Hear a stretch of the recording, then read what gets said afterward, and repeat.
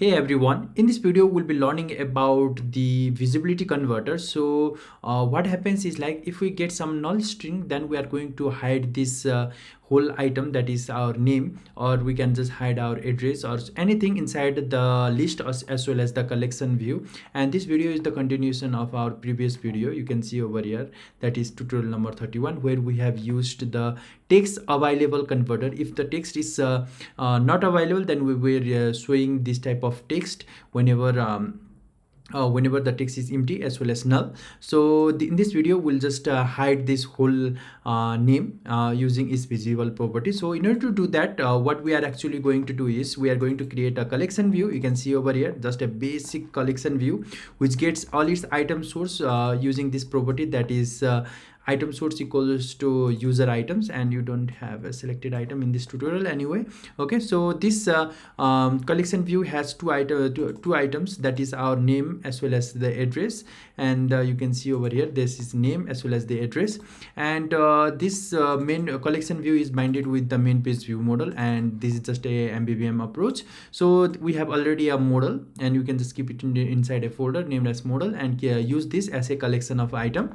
Okay, and this collection of item is going to hold all the list items, that is our user item, as an object. So this object is going to hold name, address, and another object is going to hold a empty string. So now what our work is that whenever we get some type of empty string or anything from our third-party source, then we are going to hide this whole name. Okay, we are going to hide this field from here, that is our name from here. So in order to do that, we are going to create a new converter that is named as like a visibility converter, or anything as you like. Just create a new class name as just create a new class. Okay, so and give it a name as text converter or visibility converter, or anything as you like, but make sure that it inherits from IValueConverter.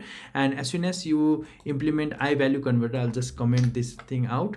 And here this namespace declaration is going to give like implement interface implementation, and this is how the converter works, means the initialization of the converter works. And now what we actually need to do is, like, whenever any null items come from the third-party source, then we are going to return false for the text, means the boolean property, if we want to show that specific text file or not, so label or not, that is our control. So we don't want to show that, we know that, right? So whenever that is for null, and if the string is also null, then we are not going to show it. And if like I said, the text is there, and if it contains some valid text, then we are going to return it as true. So that is it. So this that is how we have created the converter. Now it's time to call that converter using the namespace. So using this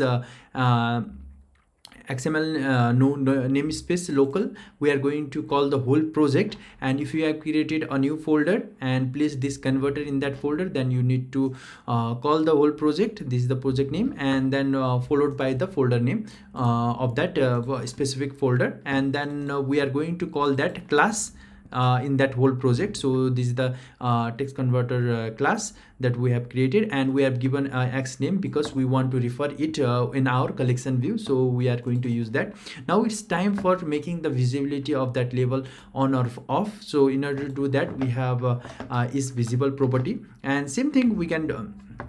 We can just go there and then make the binding, same thing that we have already done. So we are going to pass this text equals to I'll just give the binding name because we just want to bind the address. And now anyway this going to the visibility is going to be off, right?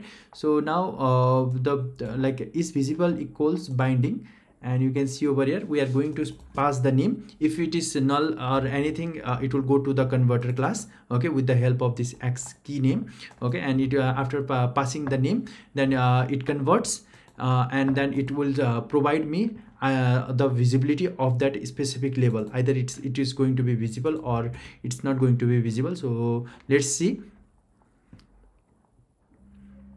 So you see, you can see over here right now this is one collection view, okay, and this visibility has been turned off, okay. And what has actually been done over here is I have done some small mistake, okay. I shouldn't do it like this, because like a label has text, okay, and it has a binding name, okay, and okay. So this is how it actually going to work. Sorry. All right, so here you can see the name, okay, the name as well as address for each label. And then the hot reload was a problem, and here you can see the address was only binded, okay. That means the name was not visible. That's why in that specific cell the name is not visible. That's why address is visible. That's why it is showing. And those cells whose name were not visible, then those fields are not like those controls are not visible over here, okay. So that is all. So that's all for this tutorial now. Thank you guys, thanks for watching. Keep in touch for our next tutorials.